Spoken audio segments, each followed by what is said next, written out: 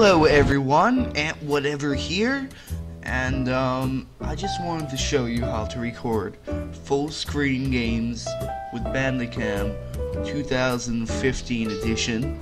Last year I made a version of this video where I showed you how to record full screen games on the old version of Bandicam, but this is the new version, so if you change the recording mode, the recording will be stopped. I can't do it now, but right here, that's it. Click that and you're all set.